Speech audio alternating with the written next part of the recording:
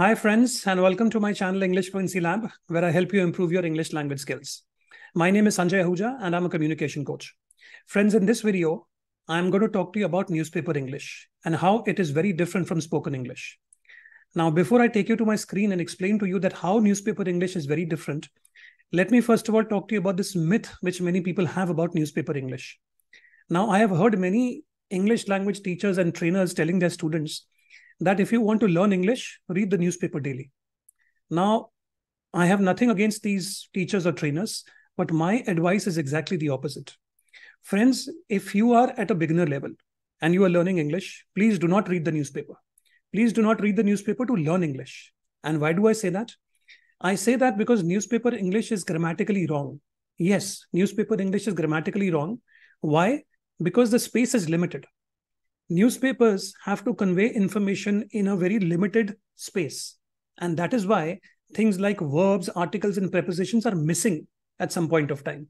And when you are a beginner, you are taught that verbs, articles, and prepositions make a correct sentence. So you tend to get confused when you see that these things are missing in newspaper English. So hence, I would advise that if you're at a beginner level, please do not read the newspaper. Now, let me take you to my screen and let's understand how newspaper English is different and why you should not read newspaper English at a beginner's level. Let's go. So let's understand how newspaper English is very different from spoken English. Now, the first thing which you need to remember, which I already told you in the introduction, that because space is limited in newspapers, articles, prepositions, and verbs are often omitted from headlines.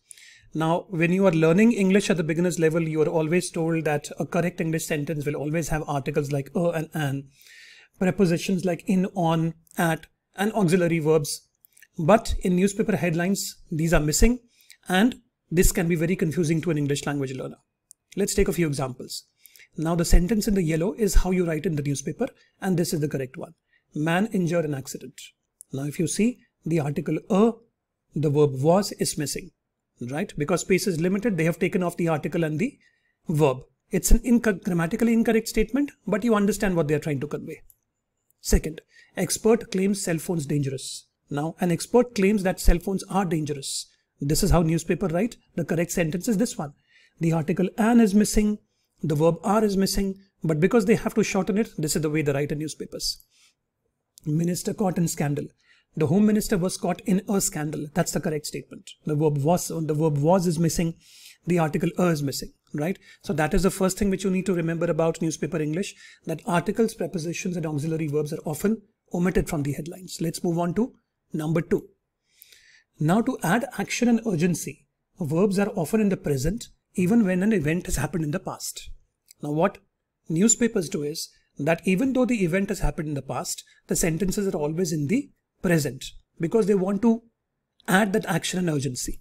Let's understand this. Local woman wins rupees 50 lakhs in lottery. Now, this event has happened in the past. The correct one is a local woman has won rupees 50 lakhs in the lottery, right? Okay, but this is how newspapers will write it. They will always write it in the present. President visits Africa. The president visited Africa recently, right? The visit may be over, but newspapers will always write it in the present. So that is the second thing which you need to remember. Let's move on. For events in the future, headlines often use to plus base form of the verb instead of will or going to. Now, if you are at the beginner level and you are learning simple future tense, you are always told that you should use the verbs will or going to convey a future tense. But newspapers don't do that, right? They use a different sentence. Let's understand. President to visit Asia. The correct one is the president will visit Asia in the future, right? President to visit Asia. So they use the to plus the base form of the verb, because if they use will or going to, the sentence will become very long, right? So their way of conveying the simple future tense is also very different. Let's take another one. Apple to reveal new iPhone on Friday. The correct sentence is Apple will reveal the new iPhone on Friday. But then this is a long sentence. This is a shorter one. Okay. So this is how the simple future tense is conveyed in newspapers. And hence it can get very confusing if you're at the beginner level. Let's move on. Finally, headlines use strong simple words rather than longer or vaguer expressions. For example, police probe corruption claims. Right? The correct sentence is the police are investigating corruption claims. Now, which sentence is shorter? Obviously this one, right? They use short sentences because they want to convey the message. As I told you that the space is limited. So these are some of the things which you need to remember, that which is different about newspaper English. And hence I say that if you're at the beginner level, please don't read the newspaper. Let's understand a few other things. There are also some words you already know, but which may be used in new ways in a newspaper. For example, back. Back is a verb. V stands for verb, and it could mean support. Senator backs proposed immigration reform, which means that he supports it. Blow. Blow means disappointment or setback. Injury, a blow to athlete's Olympic dreams. That means the athlete had an injury and all his Olympic dreams were shattered.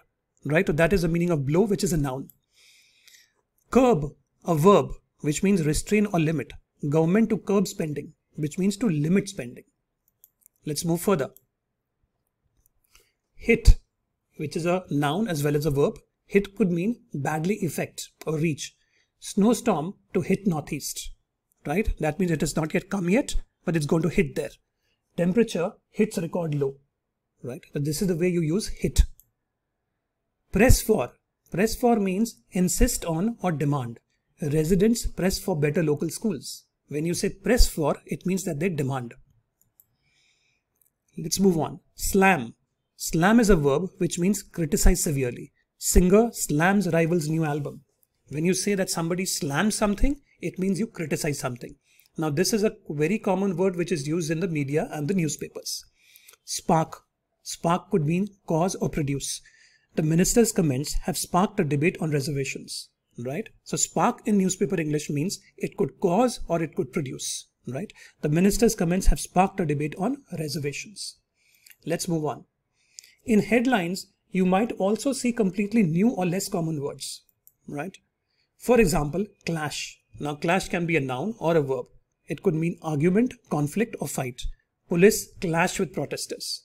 Right? You must have seen this on television that when people are protesting, they kind of attack the police. Okay, so that's called police clash with protesters.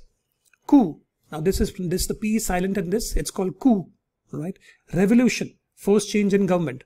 Angry citizens calling for coup, which means that they want to overthrow the government. Another one. Go ahead. It's a noun. Go ahead means approval or permission. Chief Minister gives go ahead to expand highway. So when you give the go ahead for something, it means you give the approval for something. Let's move on. Hail. Hail means celebrate or acclaim.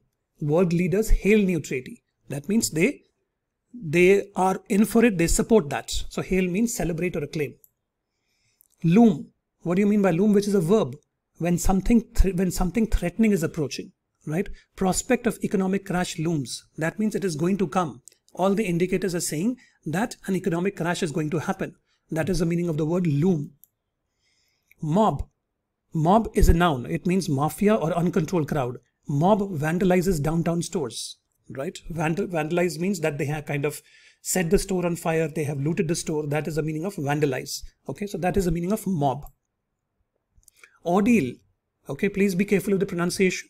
This is called ordeal. It's a noun. Unpleasant experience. Kidnapped man traumatized by ordeal. Right? So he had a very unpleasant experience. Let's understand more. Soar. Soar means increase dramatically. Unemployment soars in July, which means that it has gone up. Woo. Okay, please be careful with the pronunciation. This is called woo. It's a noun. Misfortune or problems. Public transportation woos anger residents, which means that the problems of public transportation have made the residents very angry. Now, this is a very common term used in newspapers. So friends, if you have learned something new, if you think this video has added value, please subscribe to my channel. Please do press the bell for more videos like this. And do let me know if there's any other topic you want me to cover in the comments below. And I'll be more than happy to produce or to make a video on it. Thank you so much and have a wonderful day.